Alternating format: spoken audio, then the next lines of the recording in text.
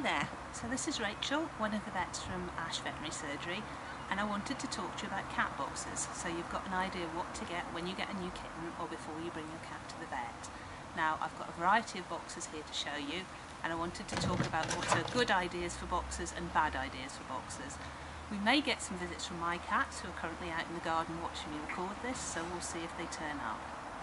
Now, first thing I would say about getting a box is that whatever box you get, you're best to make sure that it has a solid plastic bottom. A lot of the old wicker carriers, if your cat has an accident in them, will leak on the car seat or you'll end up with urine on your lap, and it's not very pleasant. So first thing I would say is make sure that you get a box which has a solid plastic bottom. Now, the next thing to look at are the catchers. These catchers are not good because they're really difficult to try and move to get the door in and out. So you want something which has nice, big, easy to secure catchers.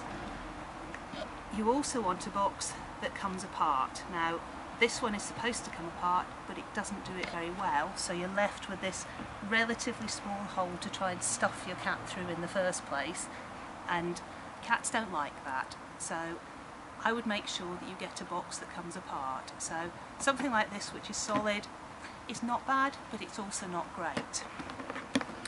So don't look for something like that. This is my sort of second best box. So this is a box which has nice catchers here, which are easy to undo.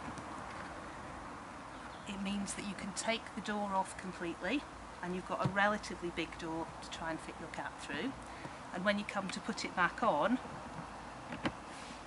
you can see easily that these catchers are nice and secure, so you know that your door is nice and rigid. The other advantage of this box is that it does come apart very easily. So if you undo these catchers along the sides, like this, and then lift the top off completely, so you can put your cat in there, and they can stay in there even on the examination table. Often there's a lot that we can do with cats in their boxes, so if they're secure in their box, they can stay in there. The other thing you'll notice with all these boxes is they've all got absorbent material and then something nice and padded for your cat to sit on, because again, comfort's quite important, and you want to make sure that your cat is nice and comfortable within the box. So you can see there, put the lid back on, make sure that it all clicks into place, and then very easily snap the catchers, put the door in, and your cat's ready for transport to the vets. Now, my favourite box of the three that I've got is this one. So this one doesn't have the door catchers in the same way, but the door is really easy to get in and out. So you open it to swing it. If you undo this catch on the side, you can take the door out completely.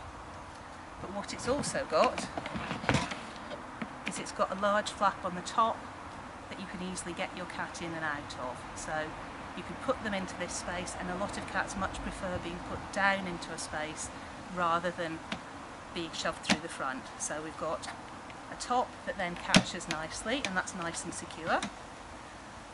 And again, the other advantage of this box is that you can undo it to take the top off completely.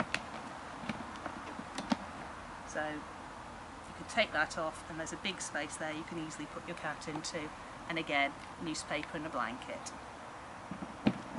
Now, with your boxes, it's a really good idea to keep them round the house somewhere, rather than just bringing them out when your cat's got to go to the vets or the cattery or something like that. So what I would do, this box lives in the living room, and Jack, my cat, sleeps in it quite often.